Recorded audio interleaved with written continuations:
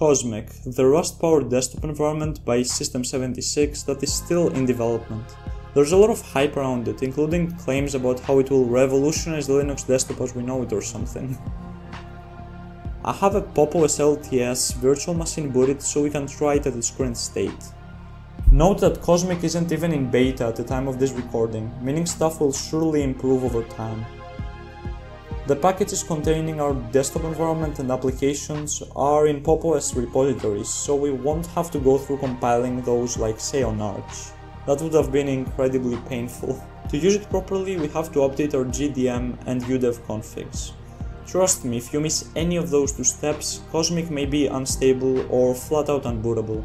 I say through experience, unfortunately. When I first logged in, I tried to change the resolution. What I went for was 1920 by 1080, and it updated successfully but showed a different resolution in the drop-down. Bugs like this are the reason Cosmic is still pre-alpha software, so hold back any criticism for minor details or anything like that. It will get polished as time goes by. The desktop layout isn't necessarily unique. It looks like a mixture of desktops combining the standalone window manager bar with a GNOME-like dock. The traditional borders around windows further prove the window manager look. Mind you, System76 wrote new applications from scratch, instead of using the old GNOME ones. One such example is the file manager, which you can see is quite bare bones at the time being. I appreciate the simple styling decisions made, although I suppose the left bar needs some more work. Another feature I'd love to see are folder icons, which are sometimes forgotten. Yes, I am looking at Uthuner. Other applications written from zero are the text editor and terminal. There's nothing really special about the text editor, although it's more powerful than Notepad, which has been around for 20 times as long. Now that I have two windows open, it would be cool to use the tiling feature.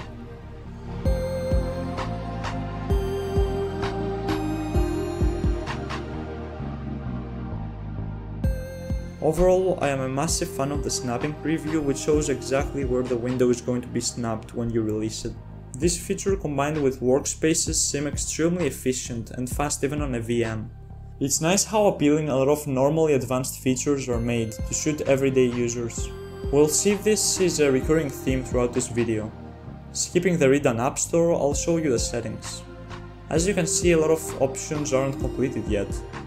On the About page, we can see it running under Wayland on popos. A lot of traditional stuff is done, such as time and date preferences or display settings.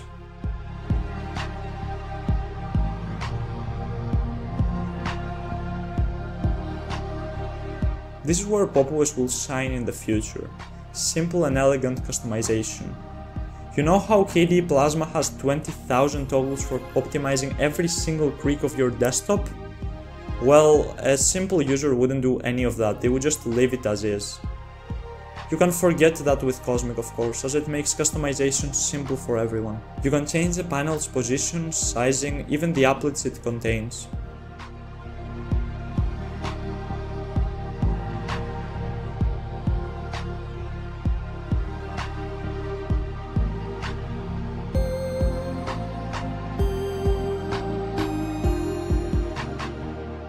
A lot of the included wallpapers are from GNOME, as I still have not uninstalled that on this system.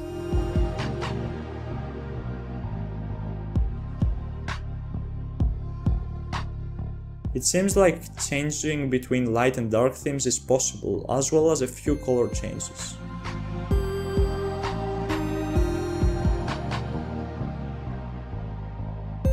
UI elements can be rounded, sharp, or anything in between that you desire. The same of course applies to window borders.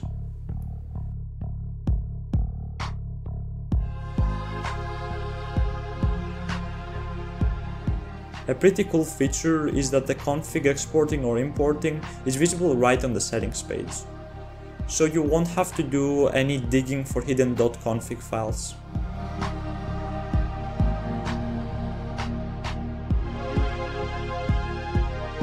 The terminal is apparently based off Alacrity, which is a very solid choice. It's obviously very basic, but it does its job correctly and executes commands fine.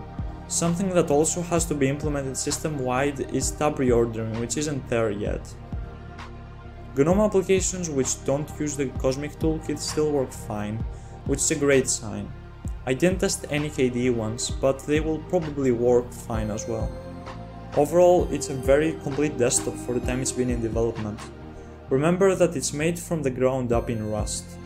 It is for sure one of the first of its kind, leaving behind old or otherwise outdated bloat that is probably embedded deep into stuff like GNOME or KDE.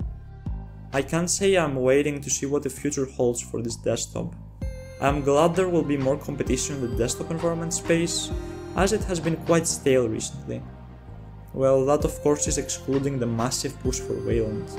If you enjoyed the video, subscribe and join our community. Until the next one, stay safe everybody.